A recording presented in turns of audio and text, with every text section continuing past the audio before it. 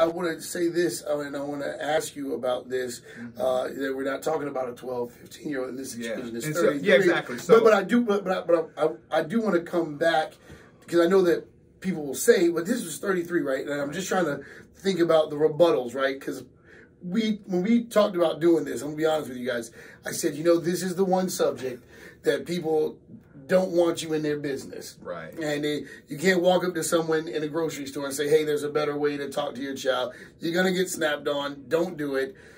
So this is a way we can have this intense conversation with you. You can put your guard down, and let's just have the conversation. And if you want to reach out to you, how do people get in contact with you?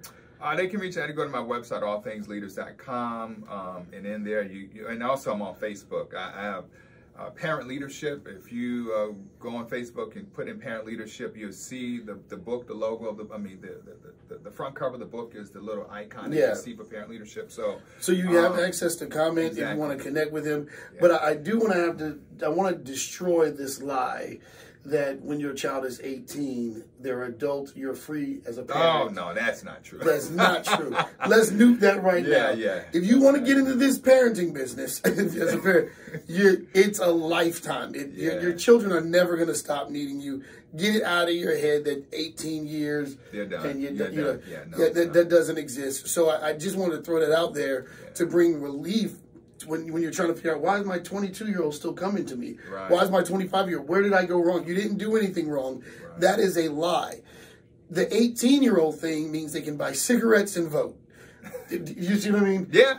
So don't think that you're free from parenting because you might be free from a certain style, maybe them living at home. Yeah. You can kick them out. Well, you should be, but I mean, the research shows that so many of our children come back. They leave and then they come back, right? So I would say that, there's actually, different, I would consider tiers of parenting, and it's in the workbook. So if you get the workbook, you'll see, but I love the fact that when you called, you says, hey, Clint, we got to talk about this because, here's a gentleman, he's 30 years old. His dad is dealing, he's struggling, and I'm like, well, woo, this is great for me to talk about this because I have I have a son, not my biological son, who lived with me kind of on and off. And so I understand the struggle. I understand the struggle of having your son in the house, out of the house, kind of living with, in this case, his biological father and then with me. And so there was... I want to make sure the definition of struggle comes up here. Yeah, exactly. I want you guys to be able to see the definition it's a real struggle because the communication, and the truth is that the Lord impressed upon my son who was in California to come back home in his mid-30s to come and live with us, to get centered, to get settled.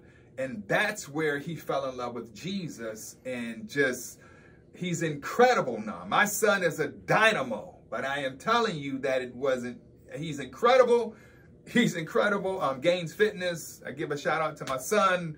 But it wasn't always like that. And so this whole idea of your children coming back home, and we were fortunate enough that the Lord spoke to him and he heard the plea and he came back to live with us. So, and then it was at that time when we were just having real heart-to-heart conversations that he began to share with us the things that he had perceived, that he thought was truth.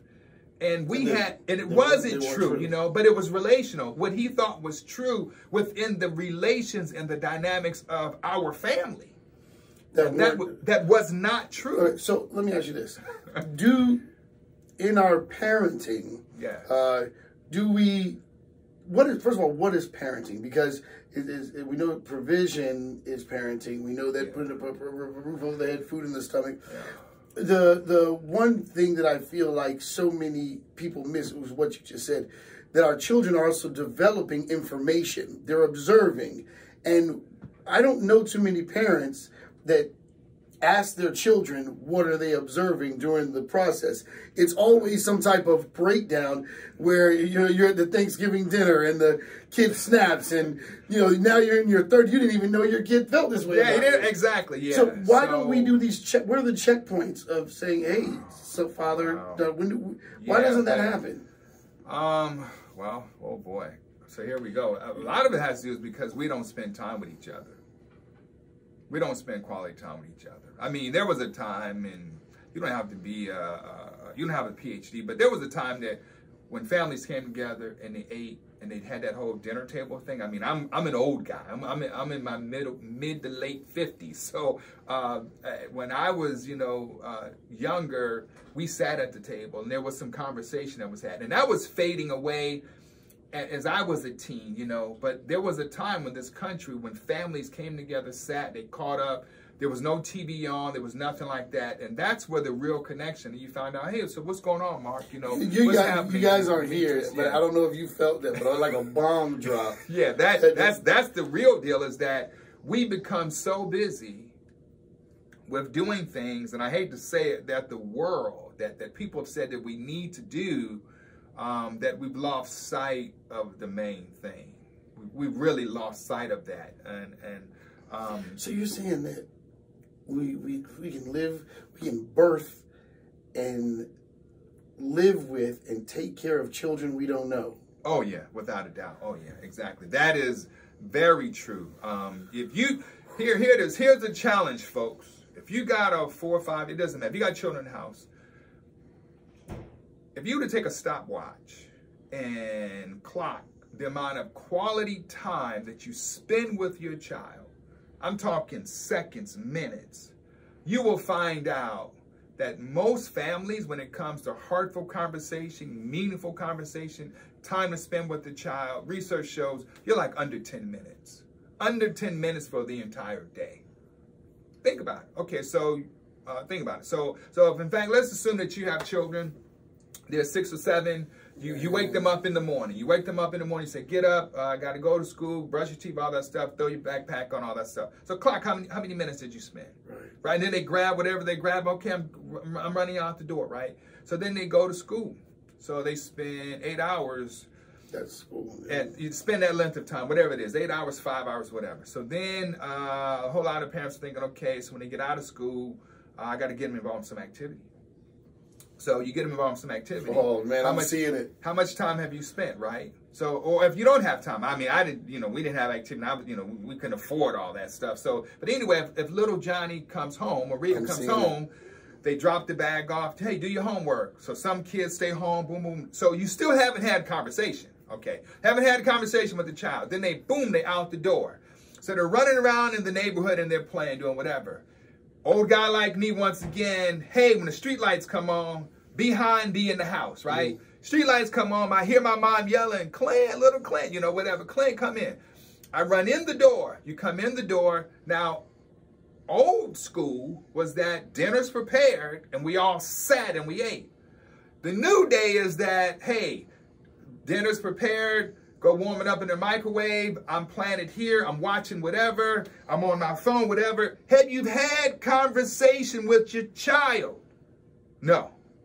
Only thing is that you're getting some phone call, text that, hey, he's missing his homework, he's whatever. Hey, please don't let ego get in the way of this, okay? Now, if this doesn't apply, great job. Beautiful. But for the most. A whole lot of us. For a lot of us. So don't get offended if you're like, and don't try to fight it.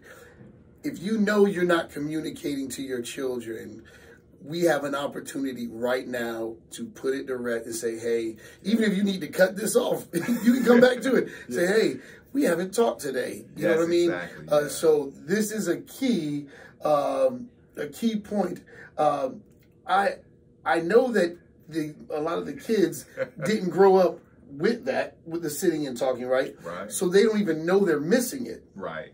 Which is causing them to alter these perceptions. Right. Actually, they're authentic perceptions because it's what they know. Right. And so when I hear a child tell their parent, you don't know me, they're being honest. That's exactly true. Yeah, exactly. Yeah. Which can be offensive because I'm providing for you. I'm putting food on the table, clothes. I bought you the Nikes. I bought you the Adidas that you wanted. You got the new PS5. Come on, I got all these toys, Any social worker, anyone who's in the family, they'll tell you that children want you. Toys and stuff is secondary. They want you.